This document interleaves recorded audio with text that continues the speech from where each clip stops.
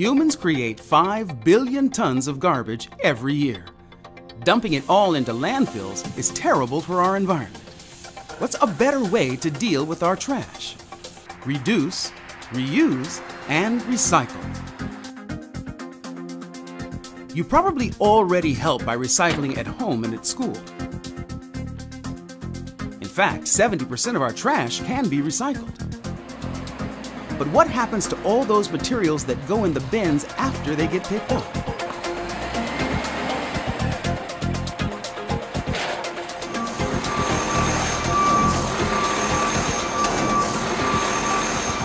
I'm here at E.J. Harrison & Sons Gold Coast Recycling in Ventura, California.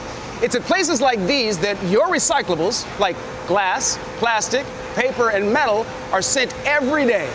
Let's take a look at the life cycle of your reusable trash. Let her go, Mario!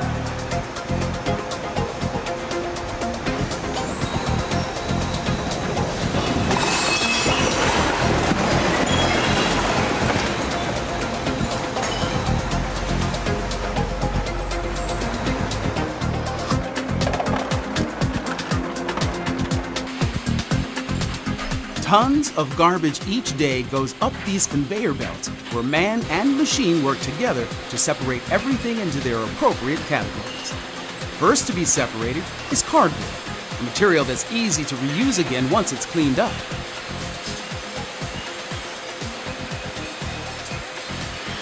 Next comes paper, newspaper, printer paper, and junk mail, which gets compiled here.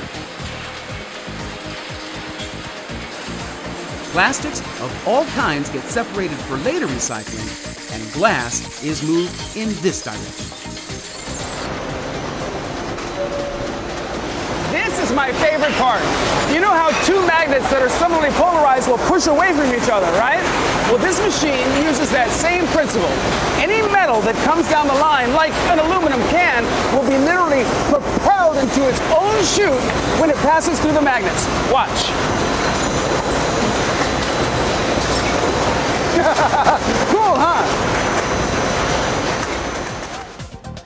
Thousands of pounds of cardboard are now in these cubes, all neatly separated and stacked, and ready for the next step. Here at the new Indy Paper Mill in Ontario, California, 1,200 tons of used cardboard gets turned into brand new paper. It starts when the bales are dumped into giant pulpers, vats of hot water that mash everything up into a thick stew. It's here that any non-paper is removed, such as wrapping wire and plastics.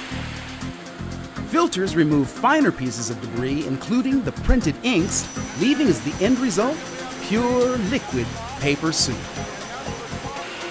Gigantic pressers then begin the process of squishing together the pulp, which not only starts to form the new sheets, but also squeezes out much of the water, until finally the sheets go through 55 dryers, heated to 280 degrees, and it takes only a few seconds to remove the last remaining bits of moisture from the newly formed paper, which is then rolled into giant spools.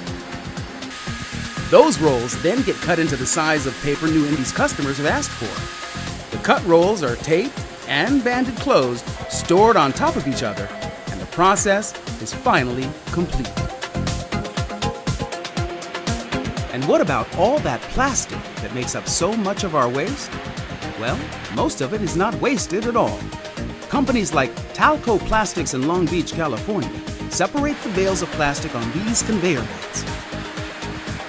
An electric eye looks for the exact kind of plastic being recycled today and blows what it needs up these tubes faster than any human could. Next comes the grinder, which chunks everything into tiny parts. Those fragments still have some paper labels on them, so this louvered machine and its blowers automatically strip it all away, leaving just the plastic that gets washed and rinsed in these vats of hot water. Look at the difference between the clean and dirty plastic. Notice that the plastic is still all the colors of the rainbow? At the next stage, it all gets superheated and melted together. Just like when you mix all your markers or crayon colors, you get gray. The same thing happens here.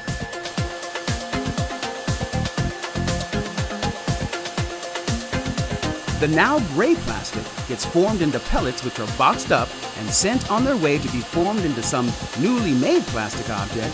The whole process took only an hour, but saved so much of our planet's precious resources. Reduce, reuse, and recycle.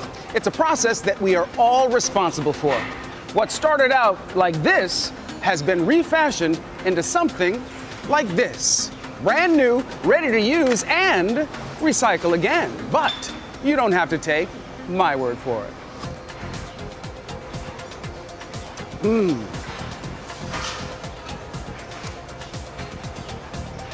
I'll see you next time.